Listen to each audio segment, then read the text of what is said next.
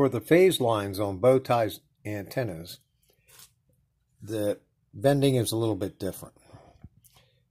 I have these little posts. I have to say, I don't know where I got these. They were in my box of stuff, and they're quite handy. Now, you could use a nail, the galvanized nail, this guy, and you can cut a piece off. Use a hacksaw. Don't try to. I use these little posts because they're exactly 1/8 of an inch. And my holes that I drilled here, they are exactly 1/4 of an inch on center apart. So that when I put the post in here, and I put this post in, I have a gap that is roughly 1/8 of an inch. Maybe a little bit of a sloppy 1/8 of an inch. And I can get my copper between it with a little room. This is a piece of 12. Here's a piece of 10. No, it's not. It's a piece of 12. I don't have a piece of 10. Anyway, I have 1/8 of an inch there. So I can bend a 12 or I can bend a 10 piece. For a phase line, you need a loop in line so it's secure. Make a mark in your copper. Usually in the first bend is usually in the center of your copper piece. Your phase line will be long. Loop that down. Try to keep it on the mark. I didn't. Anyway, you try to see. I can't see. I'm behind the camera, and that's very tight. You don't need to pull it up much more. You can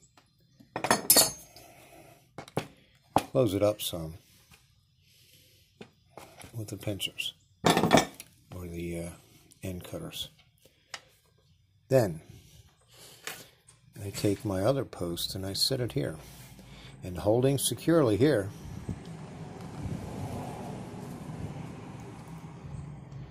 you need a lot of fingers.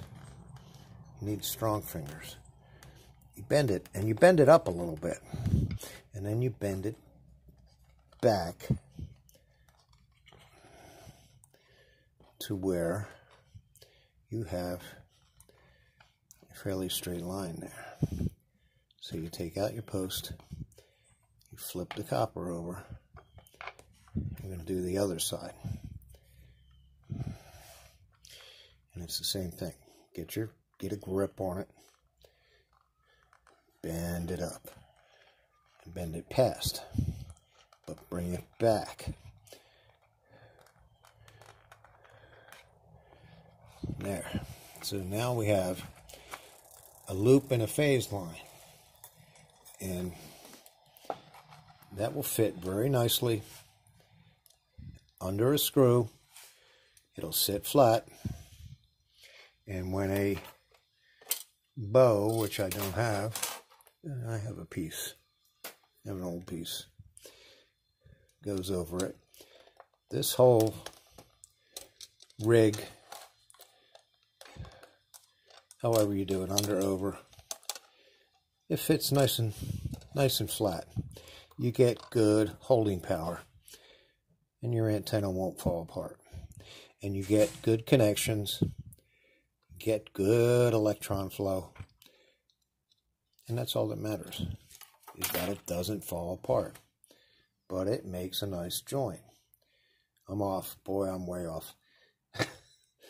It helps if you can see what you're doing. You can see that loop is just a little bit bent in the wrong way, so you can straighten it. But it's very simple. First, make a loop, bend it over, flip your copper, bend it over, and that makes a phase line. Put it on this way, or put it on this way.